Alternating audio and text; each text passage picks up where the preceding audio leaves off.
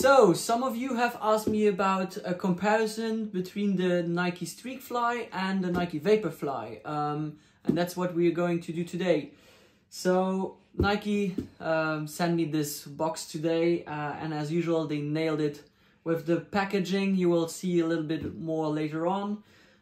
Find your fast. So this is the new Nike Fast Pack, and yeah, let's go and have a look.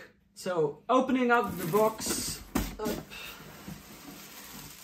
you can see nice packaging. Here you see what is in the box. I have the Vaporfly Next %2 and the Streakfly. I chose both of them because I have an Alpha Fly, a very new one. So let's have a look. The box here comes in really nice.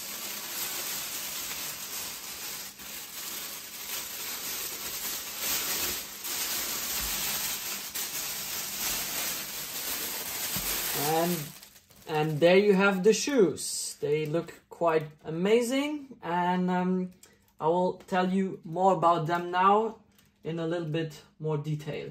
So here are both shoes. I have tested both, for this one for a very long time, this one for not so much yet, but still I think I have some insights into them. And yeah, the first noticeable thing is, and you will feel it immediately when you put the shoes on, is that this Zoom X foam is very, very different. So this is way more stiff. The Vaporfly Next %2 is, compared to the Streakfly, is very stiff. So the foam is very hard, even if most of you will feel like it's very soft, because it's way softer than a traditional foam. But the Zoom X from the Streakfly actually is way, way softer. And that's something you will immediately feel. I kind of like it for training, but I don't like it for racing. Because the softness will make it more comfortable, but it will also make it feel a little bit slower. And in training, it doesn't matter too much to me, because I want a good training shoe to feel well cushioned and to avoid injuries, but still get a good session in. So that's my main take. The Streakfly is a great training shoe. It's really, I've heard that before, it's a PAX Turbo on steroids. So it's a way better version of the PAX Turbo. It's faster, it's more dynamic, but it kind of feels the same. There is no plate inside, but it feels really nice. For me, this will be a shoe for longer track sessions where I don't want to wear spikes yet. It's very dynamic, more dynamic than all the carbon plated big foam shoes than I've worn before, but it's not as reactive as, for example, the Takumi Sen. If you want, you can go back for the video I did on the comparison between the Streakfly and the Takumi Sen. So, which one would I race in? On the 5K, I still would wear the Vaporfly. For me, it's a better shoe for racing.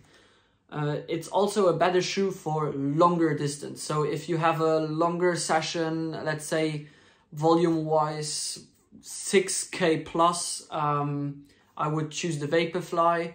But if it's getting really speedy and you want to feel a little bit more dynamic, I would choose the Streakfly. And also a big advantage probably of the Streakfly over the Vaporfly is that there is not as much stack height. So you will be closer to the ground, because I guess you have experienced the same, that with those high stack shoes, you don't feel that stable. And if there is, let's say, gravel road or even in the woods, well, I wouldn't recommend at all to go in the woods with these, because you can really easily twist. But with this one, for example, like a cross-country session on dry grass, it's really comfortable for that. And I think it will be used for that as well a lot. So that's also an area where I think it will have a big benefit, this shoe. And yeah, the upper is way better on this shoe. It's really like a sock. It really hugs your foot.